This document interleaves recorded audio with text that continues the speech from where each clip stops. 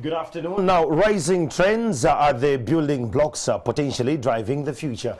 They also indicate the activities we need to start to be prepared.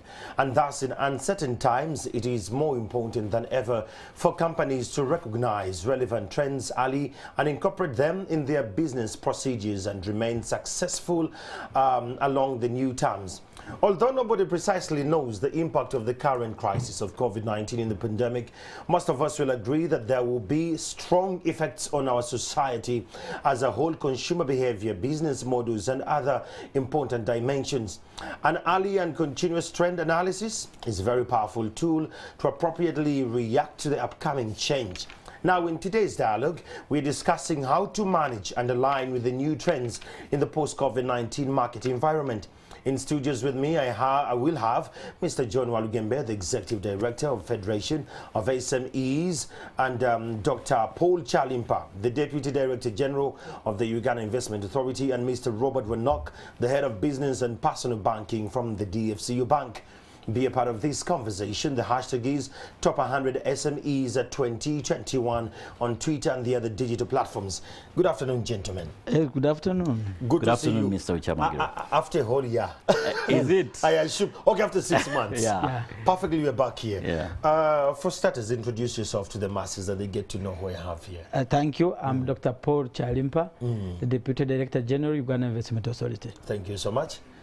And good afternoon, viewers. Good to be here once again. Robert Wanok is my name. I head personal and business banking for DFCU Bank. Good to see you. Good to see you, Mr. Chairman. Dr. Chalimpa, let's start with you. How is the investment bank holding up, especially now that we have the COVID-19? It's you know, we're going back on the law. The economies and the social enterprises are opening up in Jan, as per the president. How is the investment authority holding up, especially for the SMEs? This is an opportunity for the SMEs, again, to bounce back into business. When you talk about opening the schools, you are talking about opening up consumer market for those in agriculture, because the schools we need those providing for feeding. The schools we need stationery. Yep. The schools will employ the teachers, and the teachers look after the immediate families and other families. It's a viscous cycle. So it is really a big cycle, and you are talking about the transport sector also bounding back. So you are talking about actually that the real economy is back on board. Okay, that makes sense. And what is the investment authority doing about the SMEs to bounce back with strong capacity? We as investment authority, we support the SMEs, especially one, with the information they need about the market, to the preparation to take advantage of the market opportunities. If you are talking about that the SMEs currently need additional financing to be able to meet the demand when the market finally opens, like the schools, those who are supplying in the agricultural value chain, etc. So it means that we have to engage banks like DFCU, we have to engage Uganda Development Bank, we have to engage the agricultural insurance and all the other partners to prepare the SMEs to access services such as financing, which will be required for them to meet the demand to supply to these institutions like the schools when they open up. So preparation of the SMEs to demand, to be able to supply, to meet the demand is important, other than now having the schools open and these SMEs do not have the capacity now to produce and also supply and meet the demand of the market. That is a very good conversation. Wanok, we've had these conversations. You should be now one of our colleagues here in the newsroom. When we talk about the SMEs, economically, COVID-19 struck hard in the coffers of the SMEs. I'll be very honest with you, in already a dead-stricken economy, if I should put it that way. And going by the 2019 Top 100 survey report, it came out that the savings are still the most common source of the startup capital, reflecting that is a 6% increase from 2018. Now, when you look at the entire picture, clearly it shows that more and more SMEs seem to lose interest in the banking system. Now, with the COVID-19 running, should I call it deficiency, financially, makes one anticipate that the 6% of 2018, maybe now, is 10% will equally drop. Now, for you as DFCU Bank, who has been a very key partner with the SMEs, would like to know, how can DFCU address this anomaly for starters? How can we win the trust back from the SMEs that they can come back to the banks and they can bank with us and we address this anomaly of the new trends? Thank you. And thank you, Mr. Chamagero. It's good to be back here in the newsroom. It's always an honor. Sure. And I must first say that we've all been resilient. Oh, yes, we have. We've all been resilient, and we've been resilient as a country. Yes. I cannot take that credit away from the economy that we run. But let's put context to this. From the last time we were here having the same discussion, again discussing the real effects by then of the pandemic in a world that had not yet seen vaccination, in a world that was having spiked cases, and we went through our own wave where we actually we lost some really notable figures in the economic world, in the business world with Mr. Chalimpa's side. But let's take a look at where we are right now. I first of all want to begin to set the stage and say, look at Uganda in totality and look at where we are right now. Current projections show that we will grow between 3.5 to 5% this year, which is a good space to be in. But are we out of the woods? I would say we are not yet out of the woods. That's true. What I see, what we see from the banking perspective is still a world where supply chains are still impacted. You've seen the frustrations that are going on across many sectors. The airport is open for business, but we still have the post-pandemic, post-vaccination drive world that has opened up, begin to start opening up to tourism sector and things like that. But it's not a seamless journey. Trade lines are still impacted through impact that has hit in the input side. Globally, everywhere, everybody's talking about the global supply chain impact. You have chips that, chip manufacturers that are slowing production, whether it's on your mobile phone or your car. That trade line is still impacted. So the way you used to import goods, the volumes that you used to bring in is not exactly what you have today. So it is no doubt that you're in a world where confidence levels, especially with the business community, is impacted. But on the other hand, I want to say that losing trust in the financial sector is really not the right reaction to have, because the financial sector, we play a significant part in terms of the reopening. And as DFC specifically, we've gone through a wave. If you look at from the time the first measures were put in place, that was April 2020 to now, and look at the proportion and stimuli that you would say we have put into the market, we've been able to restructure the significant portion of our business communities. We have actually taken a real huge restructuring of our book, and our income lines definitely get hit. But what you see happening in the financial sector right now is what you would call consolidation. I think what COVID did is COVID opened us all up to begin to start looking at how do you continue life digitally without necessarily having to stop it. So if I look at the digital openings that happened, it created an avenue for us to invest and put in a lot of capital as banks in order to meet that new shift and get into that new normal. But on top of that, we could not shut the doors out. So we continue to provide credit. And you will see that a lot of us in the financial sector, many of us had relatively decent profitability last year. And people actually wondered, how can banks keep on making money in the environment that we are? But I can tell you, making money though? We did make money. Oh dear. That's which is not a bad thing. But if you look at where we continued to do was to continue to keep the economy alive and sustained. We continue to fund sectors that were opening. As DFCU, we're one of the biggest players in agriculture. We fund a lot the agribusiness chains that go on in this business in this country. So agriculture was continued to open, and I think the coffee story was a success story. The dairy story was a good success story. So those sectors we continue to go. Manufacturing began to start opening up. The sectors that took a hit, like education, we predicted it. Nobody would tell you that they would not have seen what happened the moment COVID struck. So schools went down. We have one of the largest portfolios as DFCU in the education sector, and we have restructured that entire book. So where we are right now, we are in a position where, despite that moratorium period ending, it ended, but we've been able to re-offer that moratorium to specifically the education sector and the health sector. And as it is right now, you could call it stimuli, but we have offered it. But look at the other stimuli that we're talking about right now, which is the contribution that we are making as financial institutions towards the COVID recovery fund for SMEs specifically. And it's a 50-50. It's between us and the government of Uganda. That money is directly coming out of our coffers. It is not to the government and then to the SMEs. And to the government and to the SMEs. And that should be taken up as stimuli. So in terms of restarting the economy, banks are a significant player.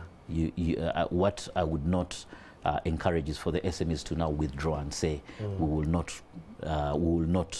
bank, we will not continue doing some things. But like I said, the consolidation that's happening has also opened up a really strong avenue for what you'd call the fintechs to come in and begin start doing a lot more. So the fintechs, the telecoms have also come in. So that consolidation of banking is where you saw people move to continue to do payments. So you've still seen a shift of payments that have gone towards the fintechs. But there is still a significant portion that is seated with the commercial banks. So what you're thinking that the SMEs have stopped actually banking, there is still an arm that is going on, because at the end of the day, trade has to keep on moving, and it has to be generated in one way or another. Thank you. That makes a lot of sense. Maybe say, from his practical perspective, today we are having the SMEs now doing the mobile banking. So the banks, the fintechs, are providing a banking platform, which is an online one. So you can withdraw money, you can deposit money, you can send money from your bank through your phone. So convenience. That has changed the previous cost of having to move to the bank, having to send the queues and all that. That's why I'm seeing now some banks are reducing their ATMs. And you don't be surprised that you are going to see downsizing in terms of the number of the physical employees on the teller. If you do the mapping or movement around, you find it has reduced. And even if the economy rebounds, the numbers may not be as huge. They have picked the model, there is a shift and they've appreciated it. And that is less costly and it's seamless technology. And what they have to do now is that calls the need for investment in the security, in terms of so that you can ensure that the platform secures customers' money as the money moves. Those things that were going on online when people were saying that their money was getting, stolen offline and cyber the stuff, cyber security, the cyber bit. And I really want to thank DFCU Bank for bringing the fact factor. Is it trust factor? Yeah, it's called trust factor. If I'm tapping into my app to withdraw money or to make any transaction, it will pop up. It will send me a code. It will ask for authorization, and thereafter, there is one day I sent 24 million using the app. A friend of mine told me, "You guys, that's a big risk." But now what you're saying makes sense. Dr. Chalimpa, government for the past 2 years, if I should be exact, has sharply chopped the budgets.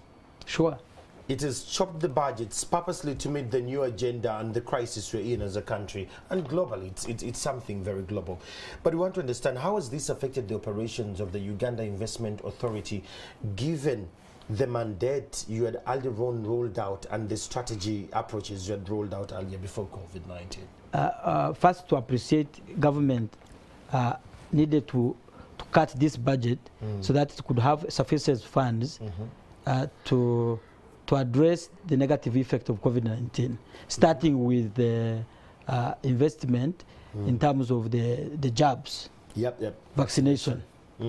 Now, there is no way you say you want to promote investment when people are dying. When people are dying. That's true. So you must secure life first. Yes. Then the rest of the investment comes when people comes on next. Yeah. So to us, we welcomed the move and it was in the right direction. Two, during that time, of course, as you know, that travel abroad, we do foreign direct investment to promote. We do international visits physically and engage the international investors in different countries. We appeal to them to come to Uganda. And we do, that's business to government. We show them the government, the various opportunities. We work with, for example, the business arm of government of Uganda, which is Uganda Development Corporation. We do profiling of various projects in energy, in agriculture, across all sectors, oil and gas, and then you promote them.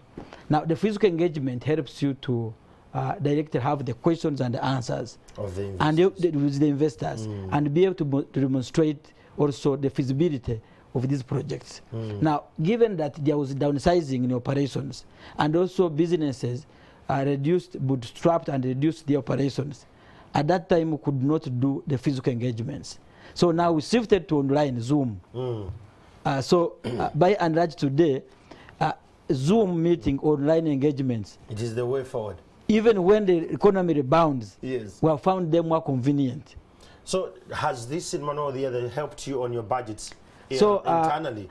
That previously you'd have to hire Serena conference center and you'd need all these cameras and all that. Now you can do it on Zoom and it saves you a lot of money. Yes, but also the physical engagements are required, except we reduce the numbers. Why would you send 8 people, 10 people? We can send 2 people to do the physical engagement.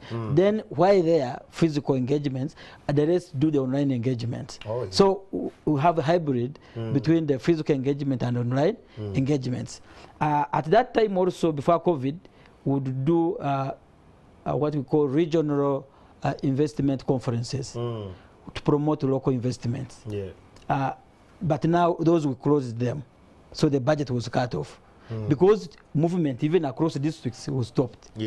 But now what we have done, we have also using the Zoom approach.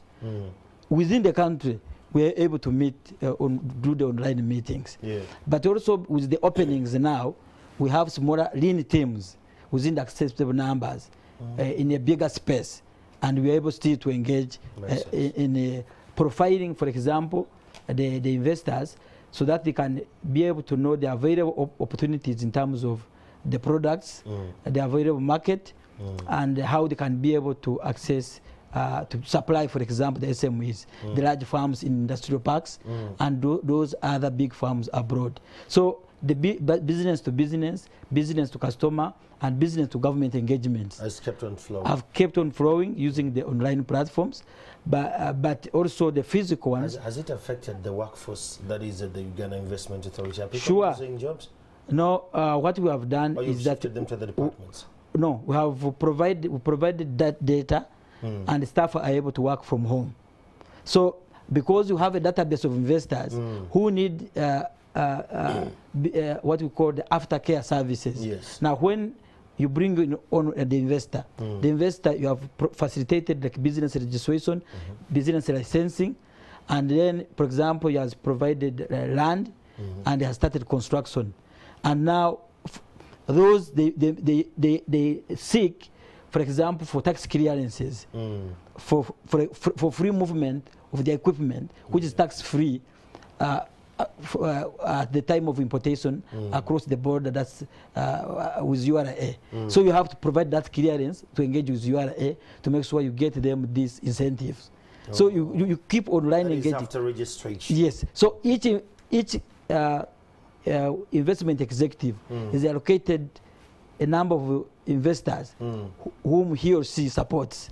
Does So this cut when you are across- at home, you are still supporting the investors because they have needs. Okay. Yes. Does this cut across even our local investors?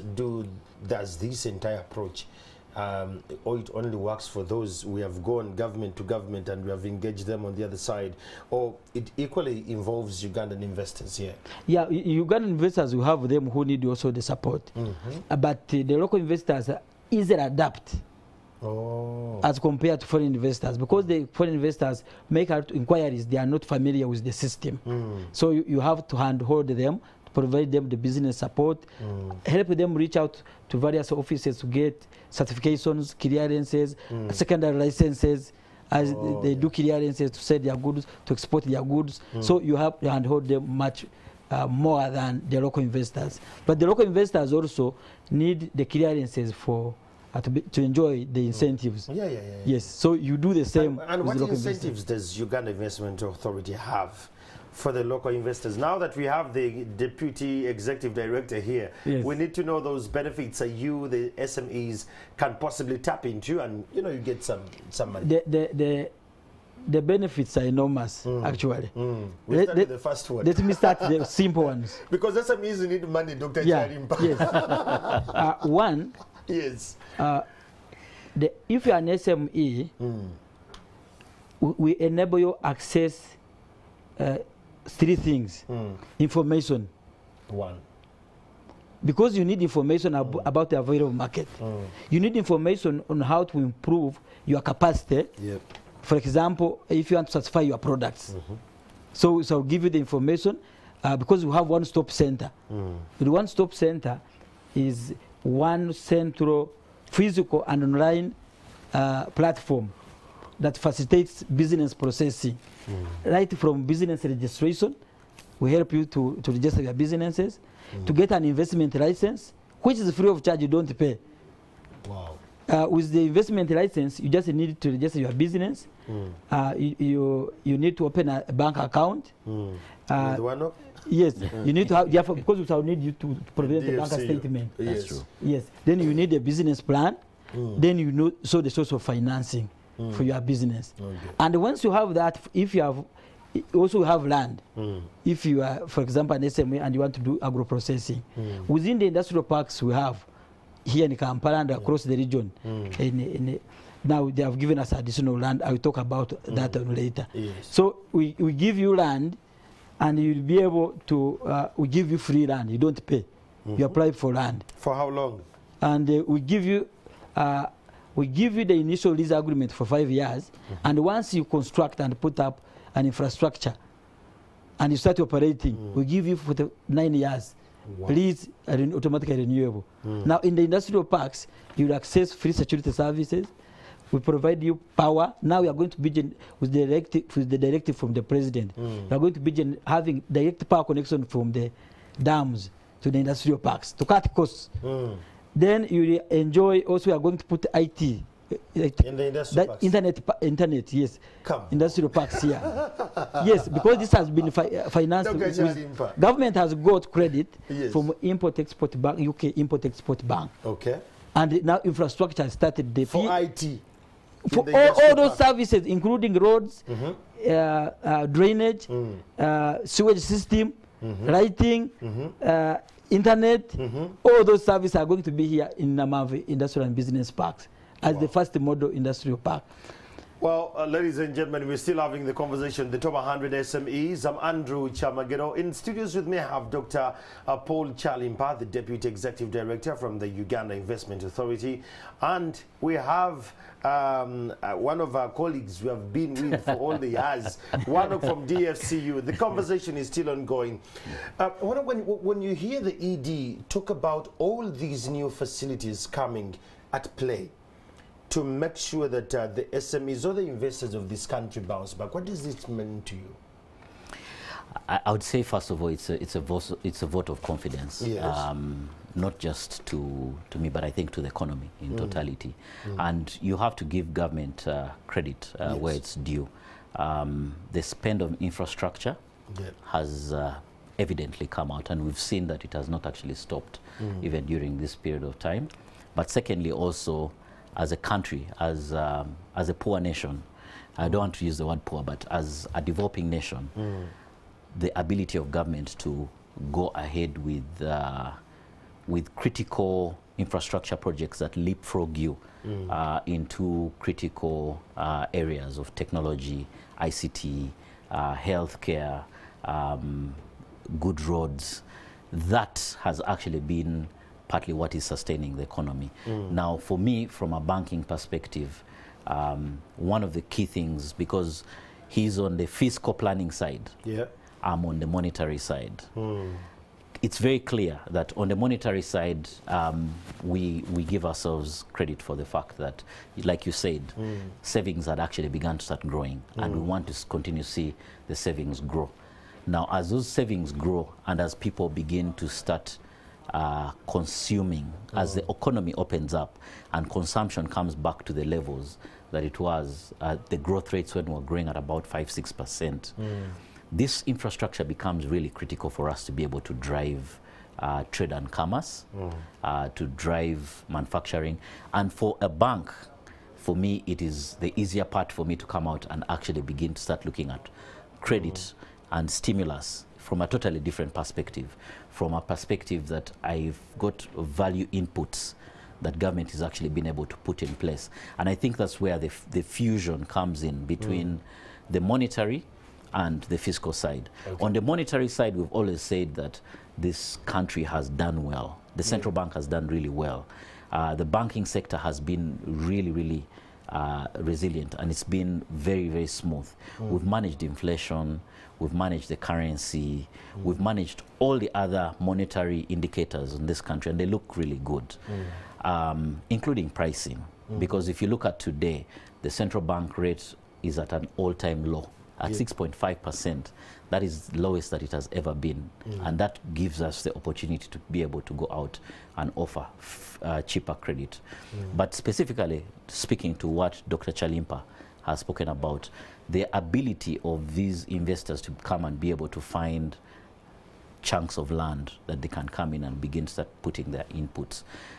Having trade zones, including, and if you've been to any of the trade zones, you'll see that they've been well demarcated. There are zones that are for ICT, there are zones for manufacturing, there's agri. Now, for us, it has actually been an input for us to be able to get in there and also develop the entire value chain that comes around it. And that is where now the public-private partnership really comes into play. And something on that. Just something that Dr. Chalimpa. This conversation is still very, very heated up. I love where we're headed as a country, and for this conversation today, it actually means a lot. So for now, let me just take a very quick break, and when I return, we're having more conversations, and we'll be joined by Mr. Walugembe from the SMEs. We need to tap into what they're going through and what they're actually using these kind of platforms and services. It's still the Top 100 SMEs 2021.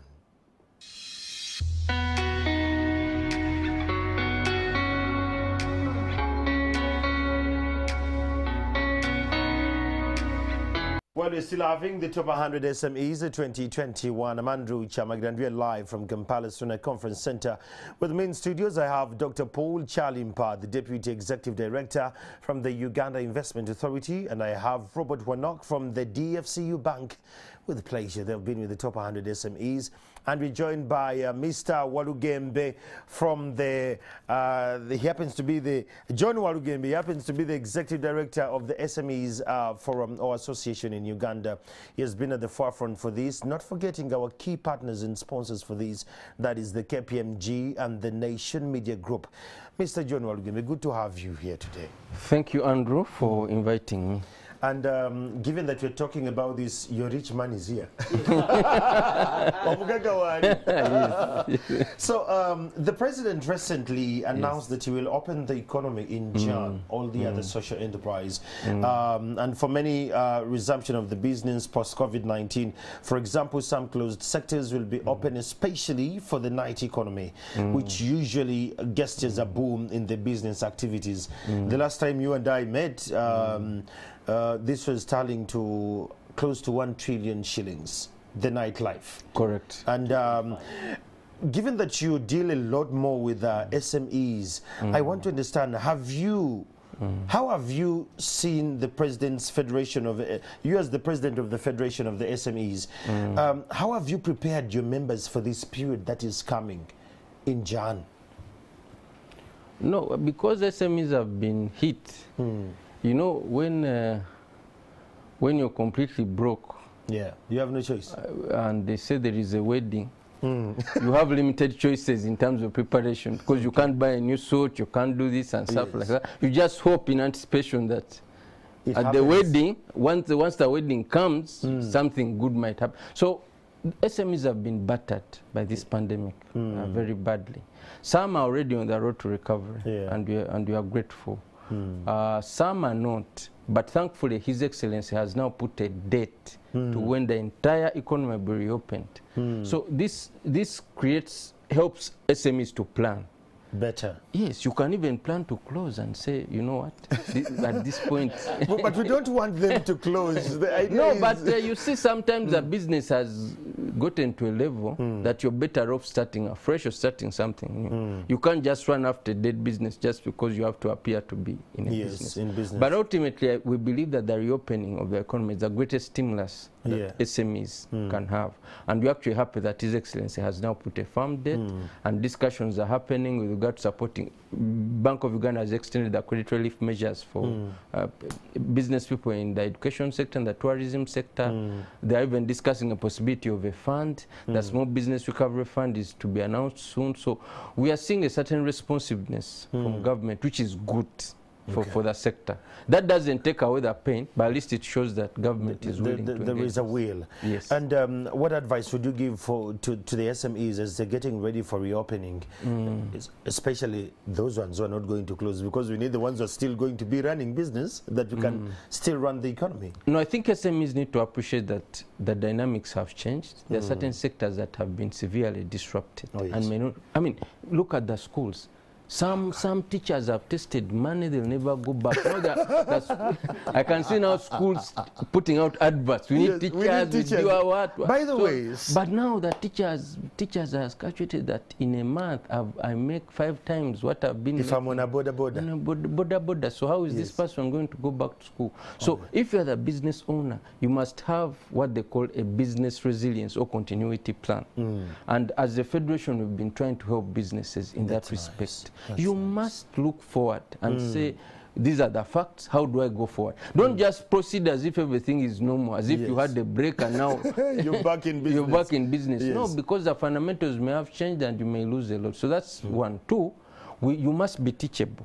There are a lot of entities that want to support. UIA, the Federation, DFCU Bank, KPMG, the Monta Publications is also instead of focusing on printing newspapers, I said, how can we support SMEs? Now, if all those entities are there to help, you be teachable.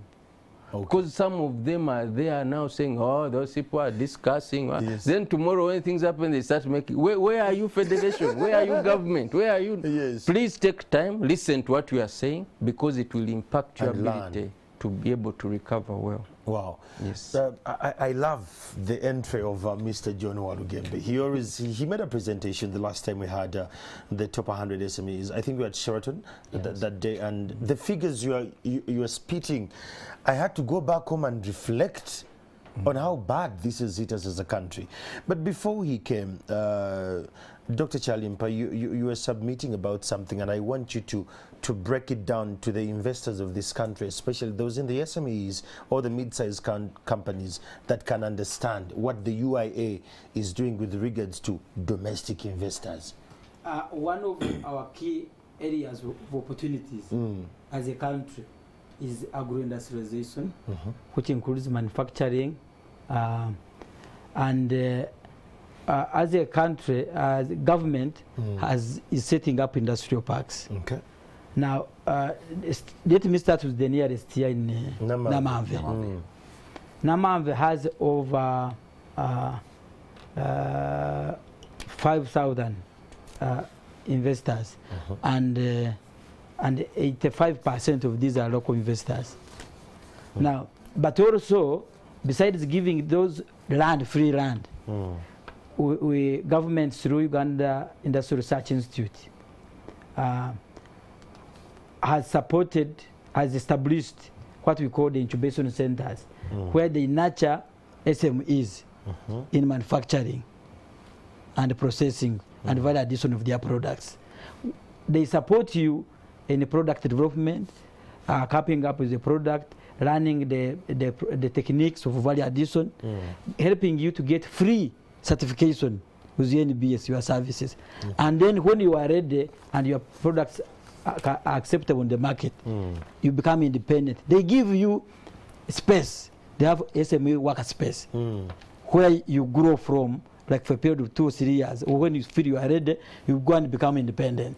That's the way of nurturing. What if someone says he's ready in 10 years or 15 years? No, you have a timeline and you are monitored. Okay. Then too, for those that have at least 180 million shillings as capital.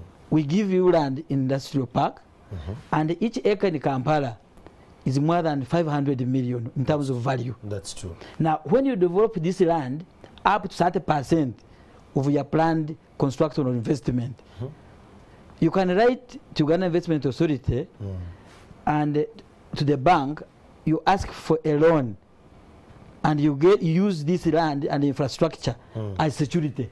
So the collateral is no longer the land title anymore? No. No, it is. And we have given you the lease agreement. So I use the lease agreement. And therefore, yes, you have 49 years lease. Then you can apply for collateral from the bank. Okay. And the bank needs to write to us that this investor, or what you call the mid-sized company or local company, or foreign, even if it is a foreign company, so long as it's in Uganda, needs to get credit for using this facility. And for us, we need to do due diligence of the and an assessment of the value. Using inception of in terms of the development, yes, to make sure that you have at least done the development up to 30%. Okay.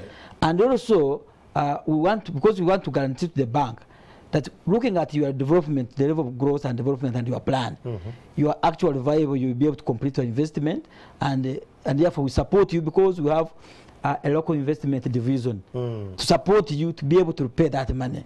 Because we don't want you as our investor to get the credit, then you collapse. When you collapse, also it you comes have back to the government as well. Also, there are people who have put money in the bank in the form of fixed investment, etc., who are also going to lose. So we don't want the bank to lose, and we don't want you to lose. We want you to grow. So we want to support you knowing that you have credit, so that we support you access market, access this finance, give you information to access other new business partners, so that you succeed and you pay the loan. Robert, Mr. Chemagero, this was the really critical part that I had really wanted for the government to clarify, because historically, investors would come to the bank and they would get their facility. We would fund against those properties. And the initial position that government had taken was to backtrack and recall all such arrangements. So it left us with a huge exposure.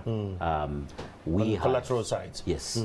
So we were suddenly seated on an exposure that was not covered with any form of collateral. But it's good to hear that this partnership is actually now yielding, where government is actually now gone back and said all they want from us is to notify them that we are taking a charge. We're taking a charge against this property, and in that way I am able to extend credit to a business. That's a significant portion. But what he also talks about is when you get organized industrial parks, like if you go to Namamve, you've seen where DFC is. We are right at the front. And I don't know how you got that space though, but we can carry on. Because no, ours is outside of ours is purely our land. Oh, dear. This is DFC. But we strategically positioned we're strategically positioned to be able to fund and make sure that we make an entry into all these companies in there, because this is now a hub. Yes. So you have a proper hub and spoke model, whereby the hub has been provided for by government. Now, for me as a financier, I'm able to come in and have a very good view of what this entity is actually going to be doing. But beyond that entity, beyond Namamve, if you look at the outskirts of Namamve now, what this does is that the industrial park begins to start developing supplier models, other within the communities, outlets that are coming in, and that's how any supply chain works. So it enables me as a bank to be able to go in, and as DFCU we've gone in on a local entity level. We've also gone in and been able to pick up and say, okay, who is behind roofings, the hardware stores that are positioned around them, and I'm able to provide credit to them too on the strength of what UIA has been able to provide. And there's some small farms also in the real estate. There's demand for accommodation facilities. Oh, yes. So they have put up now facilities for accommodation. Of course, I've already started. Hotels in there. I was in Namamve yesterday. I visited a hotel called the Source of the Nile Hotel. I was very amused where it is. I was like, but is it owned by a Ugandan? I audited, I said yes, it's by a Ugandan. I said okay. Yes. That is good capacity you've given. Mr. John Walgimbe, when you look at all these, what the government is doing, does it create a much more better springboard for us to bounce back as SMEs? And if so, how do we tap into it? You mean what you've been discussing around industrial parks and so on? Yes. Look, I think sometimes, I mean, I like what government is doing, very strategic and so on. But we must also realize that 93% of all businesses in this country are micro. True. They are micro businesses. That's true. Now, we also have some good mids. And that's why we are talking about the top 100, because we want to tell those micro that, look here, you can get here. You can get to this level, yes. Yes, you can get here. And so the challenge with industrial parks now, as it is, if you have to use the Namamve example, is that ideally the idea of the industrial park is to create basically synergy, economies of scale, so that people within the same sector are together. Yes. Now, you see in Namamve, you find Toyota next to DFCU, DFCU I know. next to a church.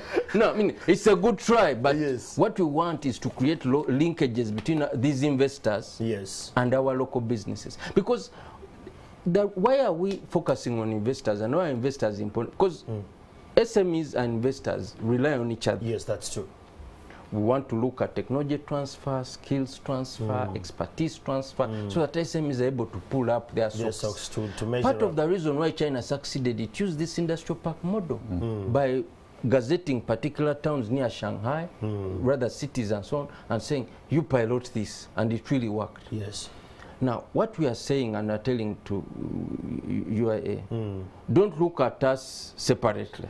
Because UIA sometimes looks at the investor as the first child, as the first child, the heir. Yes. I like that. UIA looks at the investor as the heir. When they come into the house, the first, Mr. Rugem, can you please excuse us? First get just out. a minute. I'll call you. And that's why we have created a local investment division. But we also remember domestic investors. Yes, you are like a stepchild. They remember you, but later. But we should after be the food has been served, they say now. What were you saying? So what we are saying yes, is, you are a please.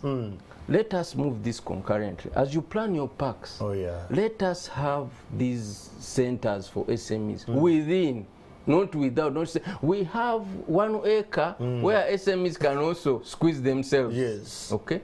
Can we have one industrial park for SMEs of Ugandans? No, they have to be linked. Because again, if you put SMEs alone, they will still stay there. Yes. So basically, this park and SMEs, they have to be Now, what we have done, what we call backward and forward linking. What we have done for all the industrial parks, 30% of the land is reserved for SMEs.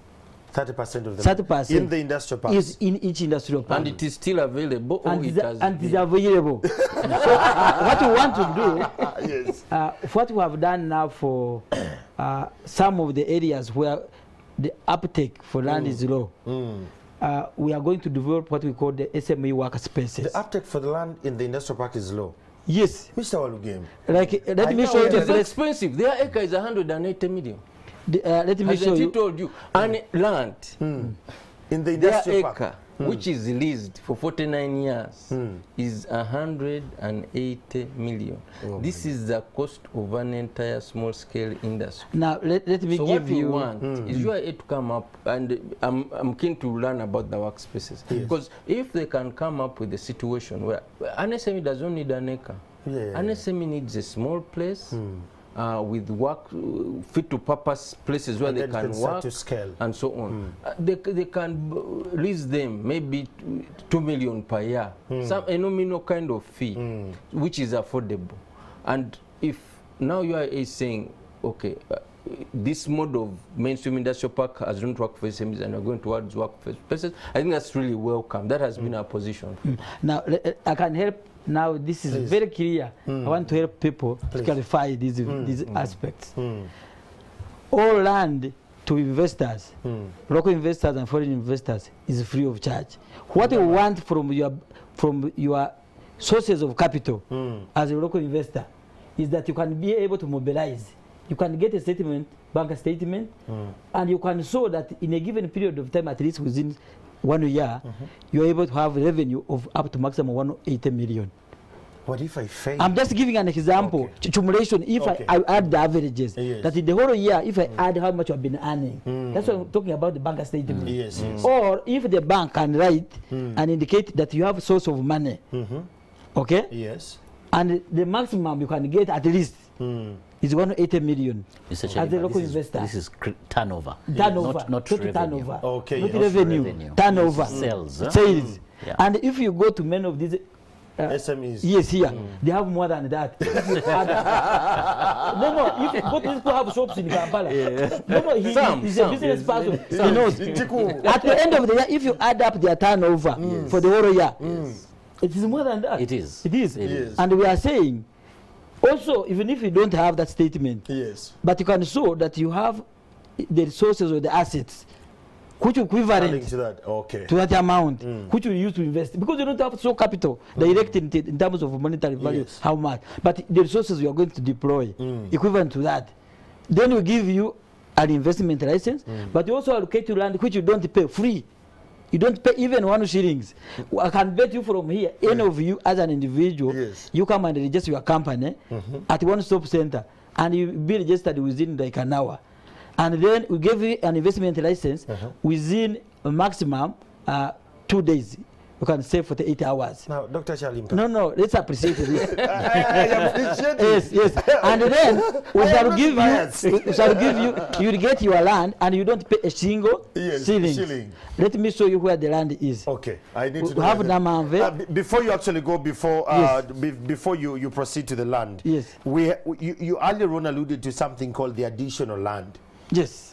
Now, when you're telling us about the land, please highlight the additional land so that Mr. Walugembe can be in position to know where the free land is.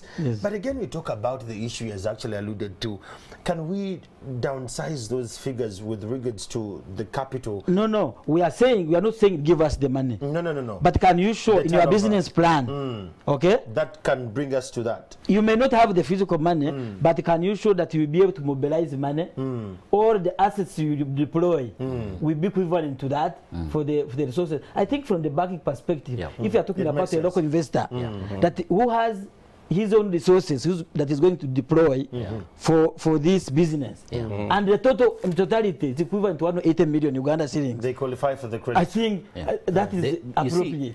See, I think where the misnomer is, which is the very first question that you asked, the confidence levels in getting the SMEs to come to the bank. Banks, because what he's talking about is sales turnover. Because if you break it down by month, you're talking about less than 15 million shillings in sales, and it has to have gone through a bank. Okay. That is not even about profitability. And I think the real challenge to the SMEs is for the SMEs to begin to start actually looking at us as a partnership. That the bank is a partnership, that you can come, I'll bank my money, and it's not on the basis of that URA is going to come and assess me and things like that. But it has added benefit that I can walk to Mr. Walugembe and be able to get this credit facility, get land in this area. And on the back of that, I have a title that I can still come to the bank with and say I have collateral to borrow. Okay. Yeah. So in terms of, you talked about additional land. Briefly, before the additional land comes in, Mr. Walugembe. Yes. Andrew, these two gentlemen are the elite. No, for you, because you speak for Montua, yes, you can understand I know our what you're sentiments. saying. Yes. Because Mr. Wanok is talking about 180 million as if it is 50,000 shillings in their pocket. You understand? So we are saying, look, these are good gestures, but they are not enough. They are not enough. Yeah. Okay. That is our position. Secondly, it's not as easy. These people, to see them, you need to go through 3 secretaries. Okay. Now, Mr. Chalimpa here, he has said just come and register. But if you go there, you have to go through 3 security checks, and you have to go through 3 secretaries, and secure an appointment. Now, okay. I think before we leave here, I have provided my telephone number to the public. To the public. Thank you so much. Then too, I want to make it very simple. Is that actually you have 3 options. The first option is that you make a write-up and you show you'll be able to mobilize that money. Okay. The second one, you have the bank, you have a bank statement. The third one, you have so that you have the cash somewhere. So all these options, you cannot say that you will not in fact plan to mobilize that money as an investor. You have to mobilize. Then too, the second part is that if you are not able to do this, what you are talking about, to own the land yourself.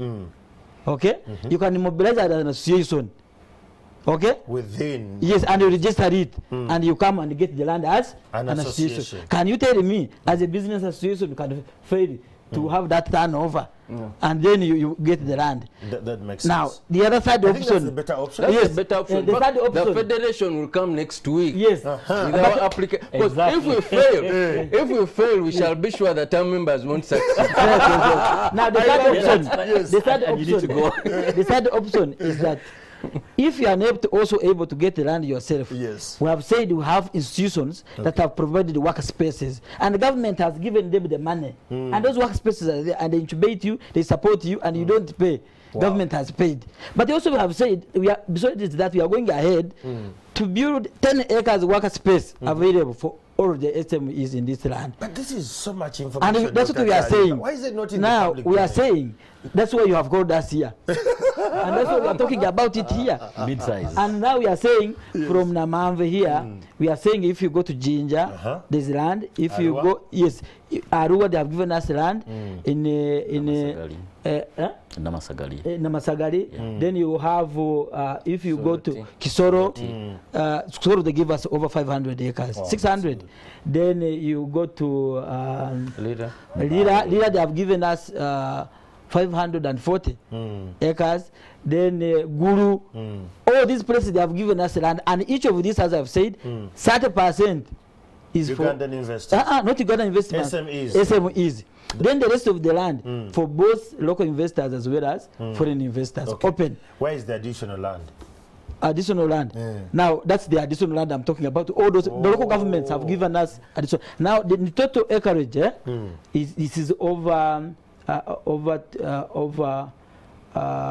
21,500 acres. 21,500 acres, which have been given to us. Now, the challenge we have, the next step, we are going to survey all this land, protect it, and develop master plans for this land. And then, within 1 or 2 years, we should be inviting the SMEs here, the local investors, because we have now we had an SME division, which now we have restructured to look what we call local investment development division. Within the Uganda Investment Authority. Yes. That now the local SM, what you call the SMEs, they have what we call a local investment development division. And now we have established also the SME portal, where we are going to develop an app. We are working with the USAID, Feed the Future program. We are going to develop an app or through district commerce officers or trade associations, where the local business people will be self-registering and profiling and showing their capacity, and you shall be showing them the opportunity online on their phones, and you'll be able to see all these opportunities. Are you aware of all this? And we want them to be partners on the SME portal. And he's aware. That's what I'm asking. Okay, I am aware about the portal. Okay. For instance, this I'm aware. I think it's definitely a good initiative. This will change the game, yes. Yes. Also about the idea of reserving 30%, my view is, and this is just advice. Let the association, because for the federation to be able to get an acre of land and provide the documentation, it's easy. Yes. For our members, it's difficult. But we can get it and then hand it over to the members in Lira. So that they maybe you have you sublet to that. So this makes it easier for the SMEs and reduces the burden on them. But also in each region we have the park managers, and with under one stop center we facilitate the individual, even if they are an association, we support them to register their businesses online as well as physical. Get all the primary licenses, get the TIN numbers, and all whatever it requires, and even the local taxation under one roof, one process. So he can come with the list of those SMEs under one stop center. They are dedicated staff whom can support it. But also under the online portal www.ebiz.go.ug, you apply online, there's a form, and then you get a feedback for whatever payment is required. You go and pay using my mobile money.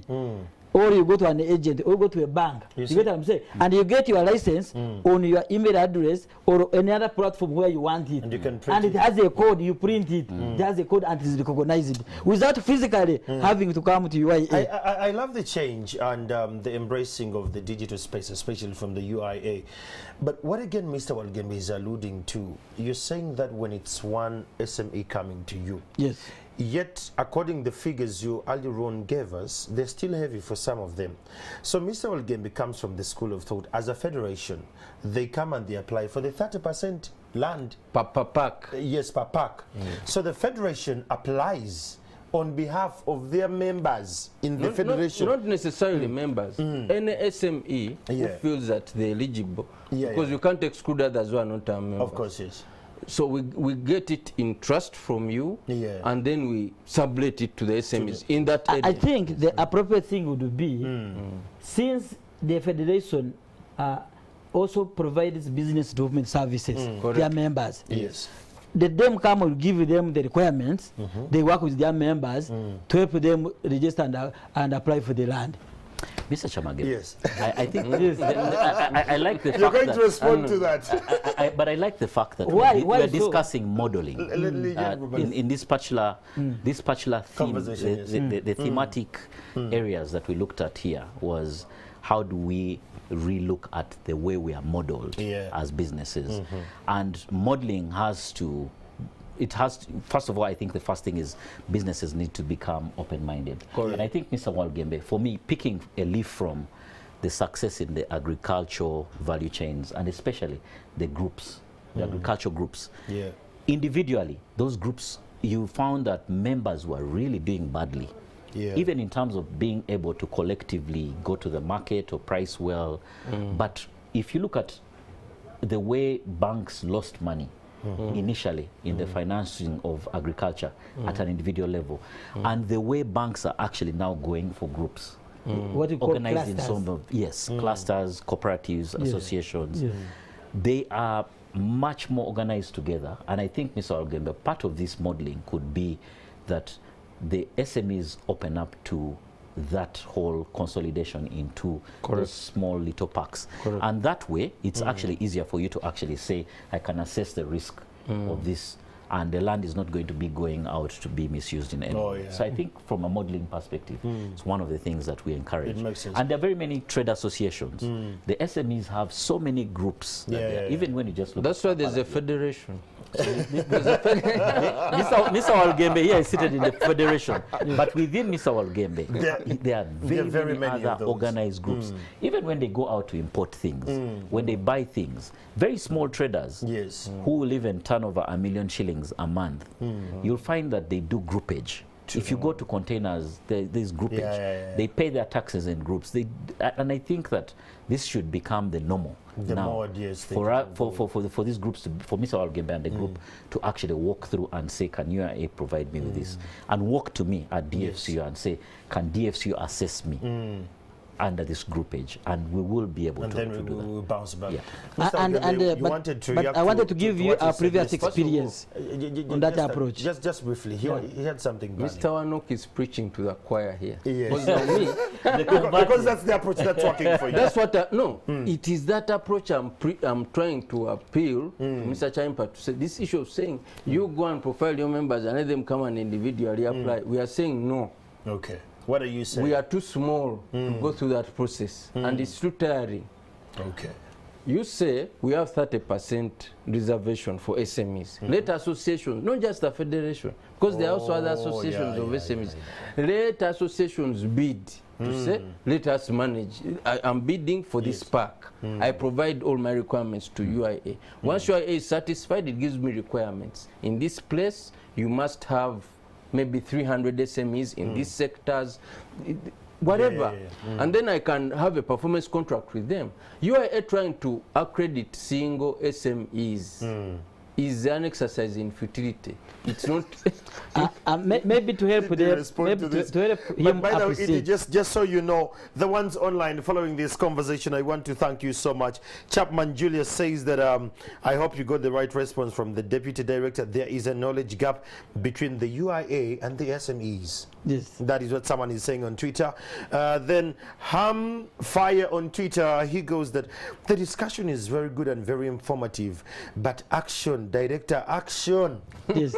Now let me help my brother from the federation appreciate this. What I'm encouraging him to do is that for all the 30% land that's available, let him identify his members who are in groups or in the association, according maybe to a subsector. Because this land we said is for agro-processing. Let him identify those in agro-processing, help them form an association, we help in registration and supporting them their capacity. Then when they apply for that land, they come and utilize it. And that's what we are saying. Makes sense? And we are saying, but they go through him because he also does business development services. So he will be able to nurture them as a group, and he'll be able to access this. Now, for him, he needs to know how much land is available, what are the requirements. Then he prepares his membership, either in associations or as individuals who are able, because some people can say, me, I can be able to take it up myself as an individual. Then those who are in the groups also can say, they are taking it up. As a group, And we are saying, so from here, can you be a representative of that change agent? You come, and then we plan together for all this land we have. Tell us, start profiling your groups or the members. And when I'm saying that, when you start feasibility studies next year, and we are start surveying the land and marketing the land, can you be providing input in terms of how much land your SMEs, your members, or other SMEs who are not represented here under his federation, how much they would require? So that in 3 years, as we are allocating this land, you are ready. This is what entrepreneurs or business people or investors do. They prepare themselves. It's going to take us 3 years. I'm saying 2 years. Do you know why so? Do you know why so? After this land is given to us, we're going to transfer it in UINM. We are going to survey it. We are going to develop master plan. We are going to develop roads to extend power, to extend water. You got what I'm saying? Talk about power. Earlier on, before we actually started to go live on air, you alluded the fact that now you're working with the dam, from the dam to the industrial park model. Explain more about that. Now, because of the high costs of power, as well as fluctuations in terms of power going off and on, the president directed that we work with the Ministry of Energy electricity transmission and those, and that generation transmission. That for all these other parks we are developing, we have direct power connection to the industrial parks. So they're not one sustainable power and low cost power. Low cost is the key word. Yes. We're having a conversation. Those on Twitter, thank you so much for being a part of this. The conversation is very emotional to the SMEs, and it's very, very informative from the government perspective. Mr. Walgembe, from the Federation of the SMEs, I'm sure now we have found a solution. Will that work for us as SMEs? To the land question? Yes. I think that's a start. As someone said, the action. Yes, action, you know, action. These civil servants are very interesting people. When they talk about something, it is as if it is finished. But you see, I want to appreciate again so they can come and they say a policy was made on access to finance for SMEs. And they think that SMEs are Mr. Walgembe, for the Uganda Investment Authority, at least I've seen a couple of all these things come to light.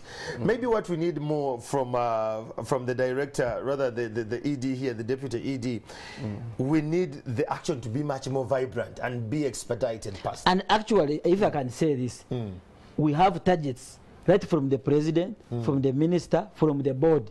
In terms of the number of investors that we need to have taking up space, the number of employment opportunities, actually, him coming is an advantage to us, because for us we are under pressure to fill this target. But Mr. Chamagero, also I think we can take this as a challenge as part of a country, as the SME top 100 in this cohort, and we take and benchmark and see.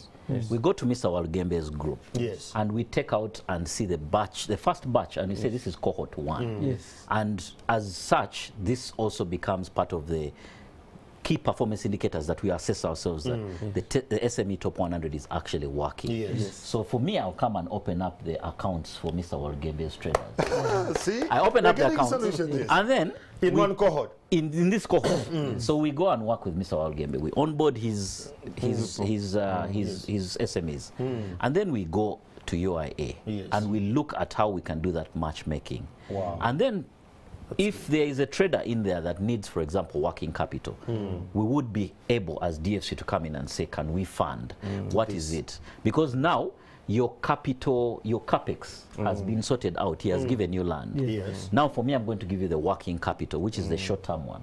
What do you want to do to stock? Are you funding for machinery or whatever it is? And then I fund that leg. Then we come back here 1 year down the road and say, what is the progress that we've made? And I think that is one of the benefits that we can take as a challenge. And let me put that also much more in productive. Yes. The challenge is what I love. Nice. Now, the requirements for one to get land must have an investment license. The question, what does it require to get an investment license? One, you need a bank statement. Two, you need a business plan, which ourselves, we support you to get it, even when you don't know how to prepare it. Okay, you have experts on that. Yes, we help you on that. And Orugembe side also, they do that. Even the bank does that. But if those people provide it on credit, on money, also, no. If they ask for money, for us you provide it for free. Three, you provide a guarantee for access to finance for your project, up to a maximum of up to minimum of 180 million. And you can say, if since you have opened with me, and you don't say the bank is providing this money cash, we shall say in financing this project, we guarantee to finance them up to a period up to 180 million for a period of 3 years or 5 years. You get what I'm saying? And since they are working with him, they will be, with that letter, they will get the land, and they will be able to start working. So from here, what I'm going to do, when you go to Uganda Investment Authority website, there's a land application form and the requirements there. You can fill it online and return it online. But also, I can send it on the WhatsApp, on your WhatsApp, on my email. I love and you start to be able to. You're looking for the action. But also, if you have like an association like them, if they want to set up a model, for their, they can have, you can give them land, which they can develop and provide worker spaces for their members. Now, the direction. You understand yes, that? I totally understand. Yes. It's a very good direction. Yes. But all these conversations, they seem to be yielding the positive energy we want for the SMEs. Yeah. Can we, first of all, break the barriers between you and people like Walugembe who lead these federations, that we can have these conversations even when we're not on TV, but they can have free access, that this can be expedited and we can look at it from a different perspective. But I think Mr. Chamagero, we need to put this into perspective. Contextualization. Mr. Walugembe came here and earlier on said some business models might not see the day of light. Yeah. But I think that this is the right time for him to come out and say, these I have sieved, I have been able to identify. Because it's not going to be a switch that on Jan 1, there is a switch that you switch on and then life all is go back and to normal. It's all, no. Yes. I think that it's a build-up, and we have the next 45 days or so to be able to build up. I think what we just need to do is probably as a result of this now with him, with Mr. Walugembe, we organize maybe small little cohorts as part of the survey of this SME because the survey is still going on. The challenge. Yes. So we organize small cohorts and begin to start understanding in actuality on the ground what are the real issues, who is opening up, who is not. And from then you're able to see, you do some sort of readiness check and you're ready to be able to open up, so that by the time you say it's Jan 1, you're not necessarily against campaigning for order. People are actually kicking off. In the last Sheraton discussion, you remember, we said, if you look at like the nightlife, we just took bars on, we took an assessment, say bars, anecdotally, without even, but this is a very informal study that has been done as part of the SME study. If you look at the impact, 2.5 trillion shillings has been switched off from the economy. 2.5 trillion shillings. And we counted and said how many bars are impacted just by the shutdown. And, you know, remember when we threw out and asked randomly how many people thought, how many bars, and people thought 1,000, 10,000, 60,000 bars are closed. That's a huge figure. And each of those bars has employees, it has, there's an economy around it. So getting and restarting that and putting it back requires quite a bit of us also assisting from the financial sector, from UIA, from all the other private sector players. But it requires for us to be able to access Mr. Walugembe's people. And do you know the challenge that we have? I don't. This challenge lies more with our SMEs. Preparation. Compliance. Now, when the schools start, do you know some directors of schools are not very sure actually whether the schools will be open in January. Do you know, if you ask them, what are you doing? Some of them will tell you, we are waiting for the schools to be open. Do you know by the time they open, some of those who are supplying some schools, other new suppliers who have prepared themselves will have taken off the opportunity. And by the time you come, when the school has started, a school will have already contracted another person. Now, this is how business is run.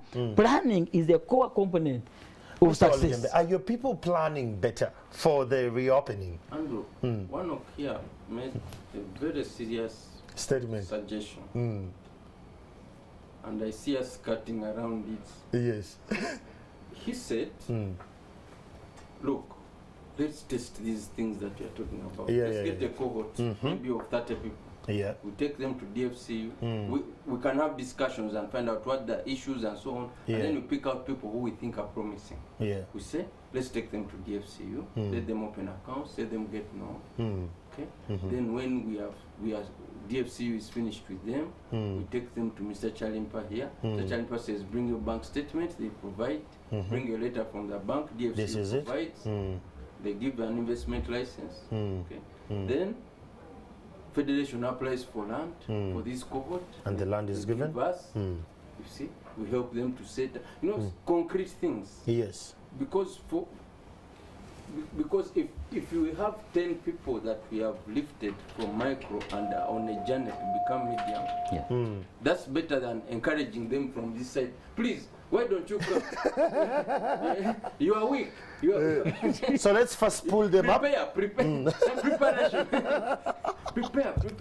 Let's go there, pick them up, take them to this model. Even if they are 50. So if we use that would be a start off, and say, let's get 50 SMEs. Mr. Chalimpa's requirements are clear. Yes. He's willing to give us the land. But where they don't have a banker, they don't have an account, and if they don't have a bank, he won't give them the land. So therefore, let's prepare them. So by the time it gets to Mr. Chalimpa, they are bankable. They are bankable, and also the federation is there to handhold them. Instead of them applying for land individually, the federation can get it on their behalf, subdivides, then, you know, so that, so for me that would be a very good kind of intervention, really, as a build-up to the bigger solution. To what you're doing. Let me come back to you, Dr. Chalimpa. Recently witnessed an exit of some of the biggest retailers in the Ugandan market space, such as ShopRite and Game. When I heard this on the news that had not worked, I paused a bit. I looked at the leakages. I was like, now the suppliers, now, like, it was a lot going on in my mind. And there have been a series of channels for many of the SMEs, especially dealing in production of foodstuffs and all that. As the custodian of the investors in this country, is it an opportunity or a threat to SMEs to have relied on these retailers? You said ShopRite and Game. Yes. I passed that Game. They are still operating. Yeah, Game is still open. So that's the first thing to observe. Okay. The second one, about ShopRite. ShopRite was wholly taken over by Carrefour. Oh yeah. With all the assets and the liabilities. And actually they have expanded the outlets. Today they have 8 outlets. They have even taken up space previously, which was for Nakumat, at here at Wasisi Mall. Okay. So actually this is an opportunity for local SMEs who are supplying. Given that the company that took over Nakumat has expanded to more outlets, has provided more business opportunities.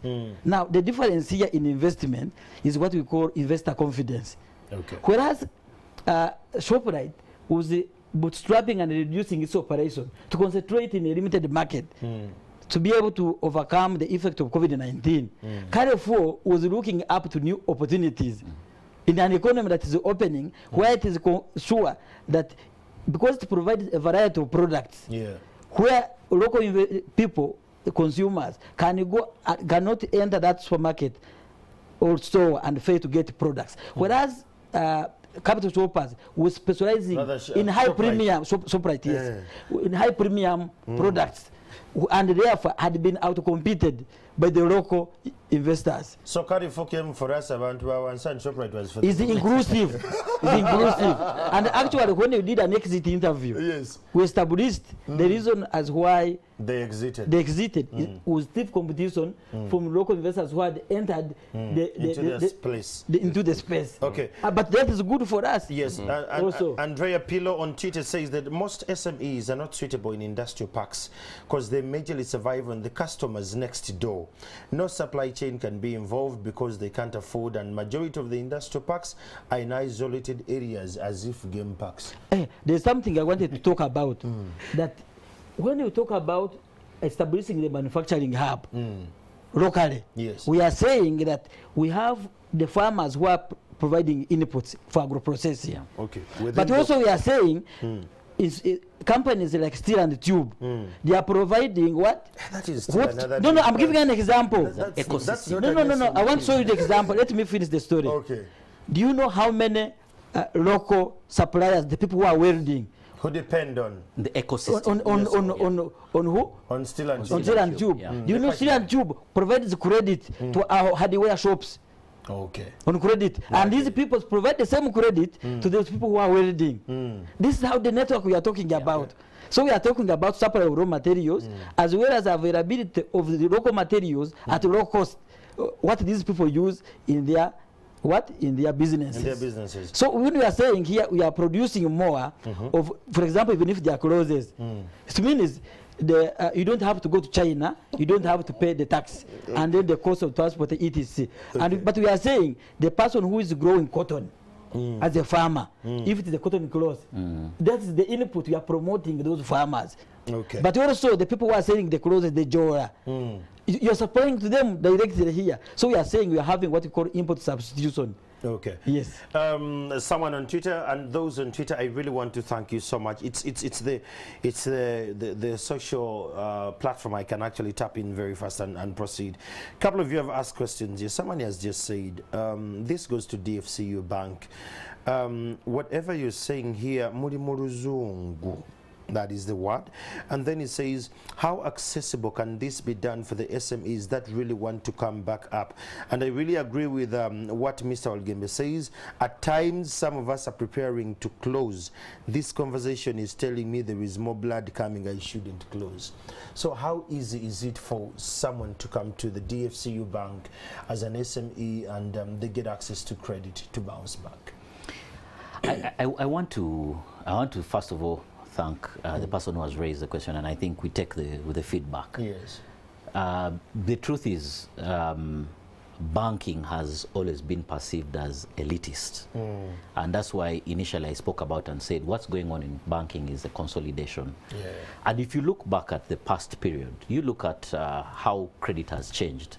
Within this lockdown period, I will tell you that we have deployed a mobile lending tool that I've seen people borrow 100,000 for a day. They told me I now qualify for 2 million. Yeah, you see your qualification is 2 million shillings, and that was never there. Yes. We developed this right through this lockdown period. So people have qualified and they've been able to come out for credit of 500,000 shillings. I have seen traders downtown in Nakasero here who have been able to come and borrow money in the morning and pay back in the evening. And that credit has actually come in thanks to the evolution of technology, and that deployment has actually happened during this COVID period of time. Those are SMEs. That's a typical SME. I want you to look at credits that we've been able to provide through, for example, people that are buying low-cost housing or looking for low-cost rental space to go and set up, whether it's a shop, whatever it is. Businesses have shifted from downtown Kampala, from Chikubo, and they've been able to go elsewhere, and we've been able to provide credit. We have a facility called the Baraka Loan. That facility is targeted at the SME because you're going to come to me and I'm going to accept within DFCU today. I'm going to accept your chapa, you know. I'm not going to ask you for a formal title. I'm going to ask for your chapa. I'm going to, if you have a title, I'll take the title. But even some of the movable collateral now that previously were never able to touch, because now you have that, what we call simple, which is that tool that enables you to go in and you can even check in your fridge. You can go and check in your computer, and people are actually coming and borrowing using that, and it's admissible. So yes, it is, and this is actually credit that we've been able to do. So there, if I look at the mobile lending platform and I look at the way that portfolio has grown, in a very short period of time, I have over 1,000 borrowers on it in a very short period of time, and many of them borrow overnight, pay back. And then I also look at the growth in this secured and unsecured credit, where people come and say, this is my cash flow. I have been able to come out. I've offered guarantees. If they want a guarantee to be able to bid for a job, I have offered them guarantees up to 500 million shillings unsecured without asking for collateral. That is all part of the economy. So the definition of Luzungu might be where they commit the misinformation, like we were discussing earlier on. And some traders will choose to shut out, but we have 56 outlets in the country. I have branches in places as remote as Abim. And I offer credit in Abim, where we are the only bank. There is no other bank in Abim. We are the only bank in Abim. That's true. And we are deep in there.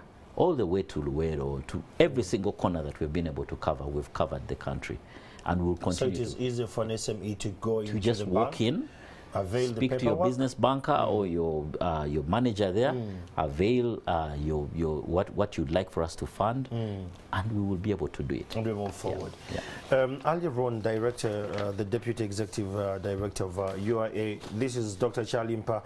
You said there is money for infrastructure for all these parks, to even said ICT, internet facilities and all.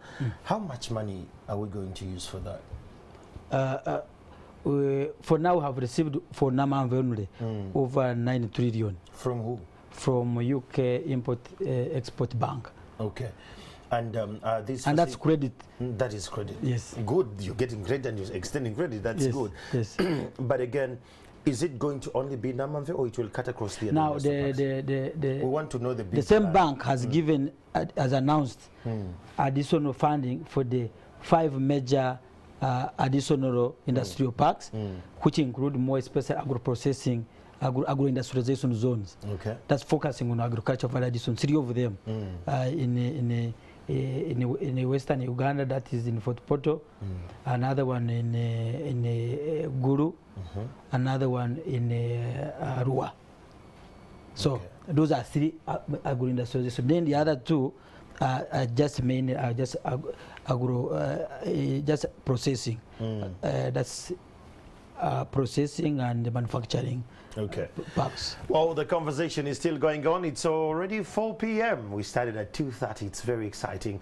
We're going to take a break, but remember, it's the top 100 SMEs 2021, and we're live from Kampala Student Conference Center. Great thanks to our sponsors, that is KPMG and the Nation Media Group. We'll take a break for now, and we'll return shortly.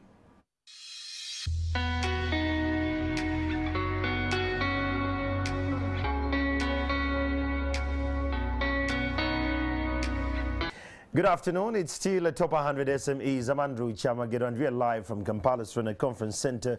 Just to make it more clear, this program is powered by DFCU Bank with pleasure, and of course the Uganda Investment Authority, and the key partners are KPMG and the Nation Media Group. In studios with me, I have Dr. Paul Chalimpa, the Deputy Executive Director of the Uganda Investment Authority. I have Mr. Robert Wenok from the DFCU Bank, and of course Mr. John Walugembe from the Federation of the SMEs in Uganda. Before we went for a break, Mr. Walugembe, there is a conversation we need to talk about. Yes. What is the Federation of the SMEs doing to uplift the SMEs that they can match up to the larger firms? Because Ali Ron Wanok alluded to the fact that some of them just want to be there. They feel comfortable with 100 million and they just don't want to scale up. Is it so? Okay, first of all, I want to say that I want to give kudos. We have had a tough discussion here. Yes, but UIA, if you look at government entities that are pro-business, supportive, turnaround time and so on and so forth, I think it has, and I've mentioned it. Yes, earlier, yes, true. I mean, if you look at UIA, URSB and others, they're doing a fantastic job, and we need to applaud them. Obviously, when we go before them, we represent our constituency. We have to say what our constituency is telling us. So please don't get uncomfortable when it's difficult sometimes. Because also, if I go back and I've been too soft, you had our issues. I hear you, yes. You did well. Yeah, so we are working closely with different government entities to ensure, because without working closely with government, we don't have the resources and the bandwidth to support SMEs. So we have been working closely with UCC. We have approached the UIF for an MOU so that we work very closely together to support these SMEs in the areas of training, particularly because that's where we have to build capacity. Build capacity. Right now we are focusing on issues of digital transformation, but you're also focusing on processes. How do you establish processes? And 3, how do you recover from the negative impacts of COVID-19? Because a lot of businesses have been decimated by this pandemic. Then we're also focusing a lot on networking and linkages. How can SMEs be able to know which available opportunities exist, either with regard to financing or with regard to access to markets and so on? And particularly with access to markets, we are supporting over 300 SMEs to access markets to the African continental free trade area. Because we can't be comfortable and local. There are a lot of opportunities out there. We went to Ghana and they don't have sugar. They don't have leather. They are importing leather from Italy. But our leather is also just meandering around with no market. Take it there. So how can we take advantage of those opportunities so that our SMEs can... Because instead of saying, Rwanda has closed, but Ghana is open. Yes. Don't get fixated on the closed one, look for the open one. So we are therefore working in those areas to ensure that SMEs can be upgraded. It's a big task. SMEs are many, and many of them have, as you said, they have different levels of motivation. The SMEs that say, that's it. Let's talk about the structures. What are you doing about, because earlier on, these two gentlemen, they said SMEs lack structures. At times they're not bankable because there are no structures. What are you doing about it that they can possibly build? So part of what the Federation is doing really is to ensure that so in each district, firstly, we are setting up what we call SME startup hubs to complement what they are doing. Because they are setting up industrial parks, they're setting up one-stop shop centers, but we also want to have hubs so that we clean them up. By the time we send them to, they're fine-tuned. There's that linkage and it's seamless. So we are focusing a lot on building structures at the district level to ensure that SMEs there are organized. Last week we were in Lira, the other week we were in Soroti, next week we are going to Hoima. So we are on the ground to ensure that our SMEs are organized. Let the few who are disorganized not confuse the opportunities for the many that we are trying to organize. That are organized. Yes. That makes sense. Because the future belongs to the organized. Oh, of course. That's why the Federation that's why the Federation is here. Yes, to make it easier for them. Correct. So if you're not in the Federation, just make sure you actually look out for them. And membership is free. We are not a business. Yes. Because they may think John is making noise so that he makes more money. No, we are not a business. The Federation of the SMEs is free. It is free. Totally great. What are your parting shots about this conversation today in all that we have seen? And when do we start the challenge? You see now, I'm a little bit aggressive in some things. So I think I put out the challenge there. And I think the key thing was for us to realize that Jan 1 is not a switch. And the build-up for me is the challenge that I want to work with Mr. Walugembe and Mr. Chalimpa here. And let's agree that any model has failure rates. You will not get 100%. But let us begin off and say, let's begin off with this one cohort. And it could be 50, it could be 30. But out of it will come an enrichment. People will have information on their hands. I have a whole team, a whole business banking unit that I am ready to deploy. And there are business bankers who are subject matter experts, whether it's from assessing the business plans that we work along with the UIA as these people develop their business plans, or to assist them to even just streamline and get to understand how to go about documentation and things like that. Would really want to take this mini incubator and take this mini analysis that we want to take here and make it a real output, a performance indicator out of this particular cohort. And we can be able to test it and see the success rates so that by the time we come back next year, we actually can prove and say that it's not a hypothesis. What UIA is talking about is real. I will actually visit as a journalist and cover those few stories. From an investigative journalist, it would be good for you to actually deploy and see that what's the development plan on some of these names as they grow. And we walk along with that journey. That makes sense. Thank you. Executive Director, this is the Deputy ED of the Uganda Investment Authority. Dr. Chalimpa, you've been very resourceful in this conversation. Going forward, what are the calls to actions to the SMEs, and what is the next move of the UIA? One, we want to improve access to this information about the opportunities and the incentives. Because we have realized that information is power, and most of these people do not have this information. But we are going to go through first. We have activated the district investment committees because we want them to be the ones first to catalyze local investment. And when you are talking about business profiling or SME profiling, you are going to be the coordinators. In each district, want to have investors profiled and provide them access to opportunities. 2, we are going to embark in the next 5 years to put up 5 mega industrial parks.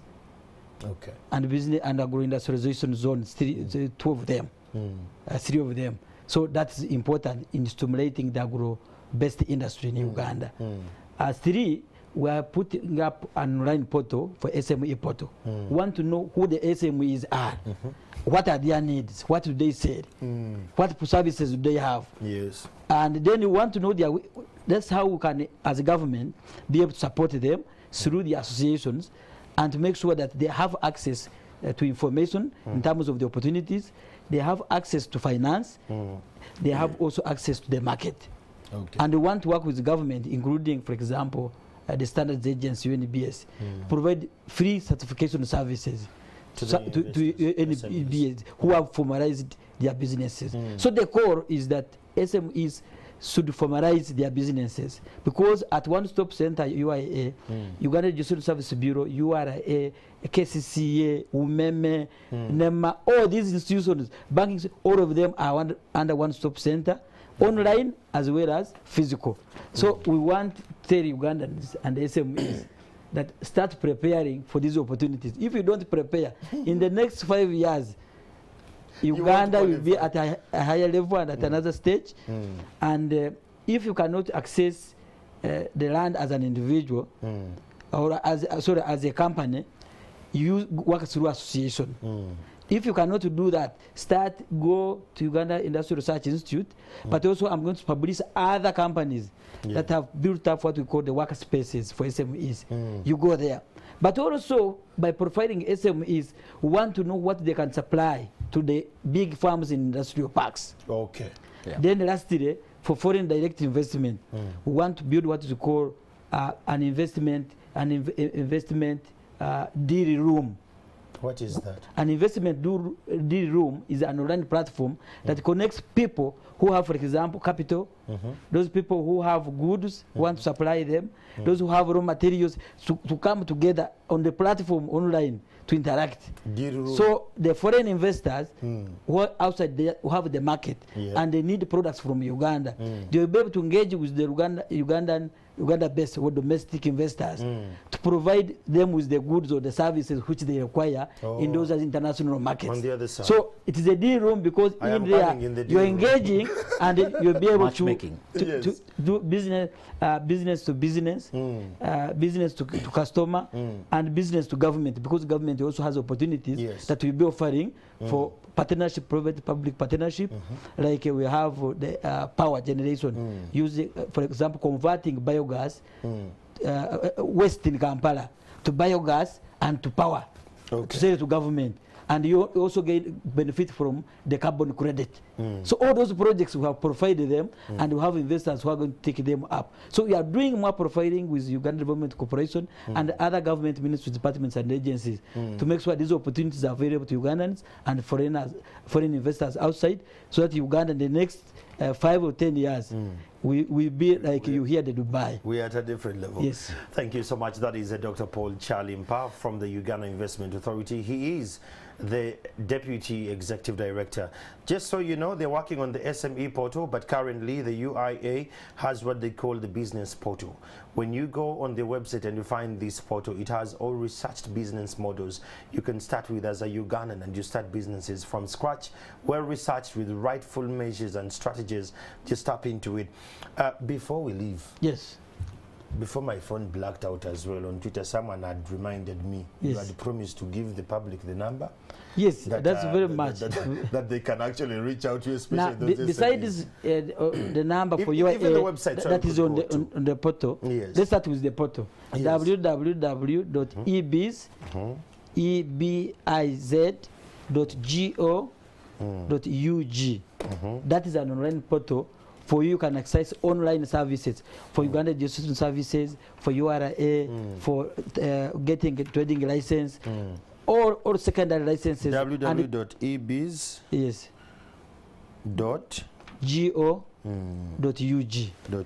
Yes. Okay. And also on Uganda website is www.ugandainvest.go.ug. Okay. www.ugandainvest.go.ug. But also those who want to contact me directly. Yes, there are many SMEs there. They can call me on my number, which is the MTN number. Yes. 0782 32 85 98. Okay. 0782 32 85 98. I pick all calls, and whenever my phone is on, I can be able to pick the calls. Okay. And even if I find a missed call, I'm able to respond to it. Wow, yes. You're a very unique executive director here. Thank you so much. Please don't call it now. It is countrymen. It came from the private sector. Oh yeah, that's good. I'll be able to respond to the missed call after the show. Yes, if they call. Yes. Thank you so much, those who have been part of this conversation since we started at 2:30 p.m. These conversations with the top 100 SMEs, it's a great conversation that is put together by the Nation Media Group and of course the KPMG, just to make sure that SMEs can be resilient in business, but not only that, bounce back. As a country, we have to bounce back to the economy that is very resilient and very moving forward. Great thanks to our great sponsors of the show, that is the DFCU Bank with Pleasure. If you don't have an account with them, think about it today. The only bank that wants you to actually, tap into the opportunities that are there. They have a couple of products. They have women in business. They have science and innovation. There is quite a lot. Tap into it. And the other partner and sponsor is the Uganda Investment Authority. The one-stop center. We have the one-stop center. We have the executive director here. He has actually given us information you and I possibly didn't know that it's out in the void. Visit their website and visit their different locations and acquaint yourself with more information, because information is power. So before you and I lament, let's take action. I'm Andrew Chamagido, and have a lovely afternoon.